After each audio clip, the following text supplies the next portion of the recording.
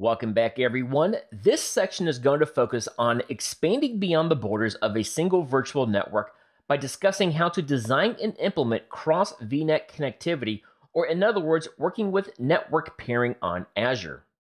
In this section, we will start off as usual with the high-level overview, in which we will discuss Azure network peering concepts, from which we will then focus on working with multiple networks, specifically how to enable traffic across multiple Azure virtual networks.